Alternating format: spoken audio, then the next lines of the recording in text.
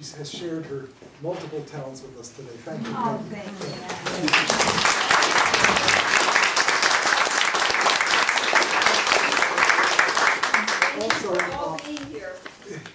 Also, Elaine is so generous here, sharing her house with us and going through. We rehearsed quite late yesterday, and although she was exhausted because she played a concert in the afternoon, she went out and she was buying refreshments at night. So, Elaine, thank you for your hospitality.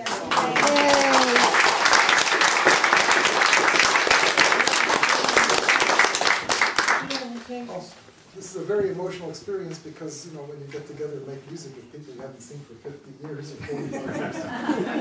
But anyway, I'll just speak briefly about the Brahms and we'll get on with it. In terms of methodology, there are probably two ways of writing music.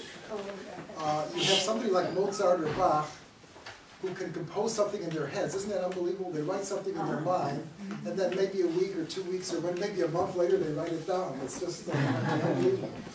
Brahms and Beethoven were not that type of composer. They labored over their works. Brahms, for example, and that's what we're going to play, Brahms would revise a work that he did many years earlier, maybe even in his youth, and he would revise it again. And anyway, he finally came to an age, it would have been probably in the 1880s, where he decided he was going to go through all his papers and destroy all his works.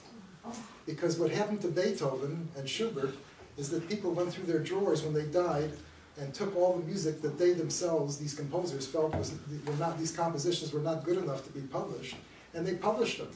So Brahms thought to himself, I'm not going to let this happen to me. And he decided when he came to Opus 111 that this was his last work. He's not going to write anymore. Well, he heard a marvelous clarinetist and he changed his mind, so he wrote another maybe 10 opus numbers. And the reason I tell you the numbers is that this sonata is opus 108, so this is at the very end of what he considered to be his creative life.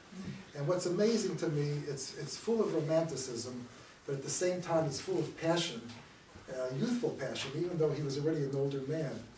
So it has 4 movements. I guess you have it in the programs. I don't know whether you do or not. Yeah. Okay, so without further ado, we will play it for you. I hope you enjoy it.